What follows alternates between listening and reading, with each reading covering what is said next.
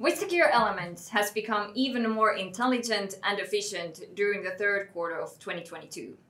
Leszek, how would you sum up the work our product development has done during the past quarter? Well, we expanded Elements to cover the whole new attack vectors, like Microsoft OneDrive, and now it goes further into Teams. We improved the efficiency of security administration by providing new ways of prioritizing vulnerability management. Finally, there are some new ways of responding to a cyber attack. What kinds of ways exactly?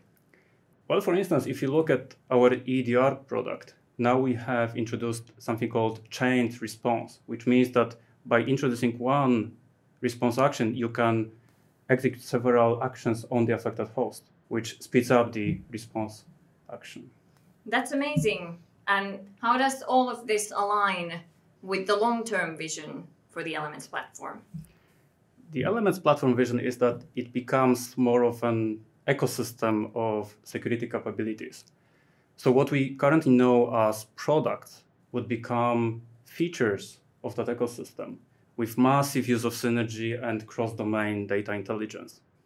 Elements will continue to map and utilize the relationships across the dataset to give our customers full situational awareness that in turn allows more automation and releasing the time of human experts to where it matters most, so making decisions.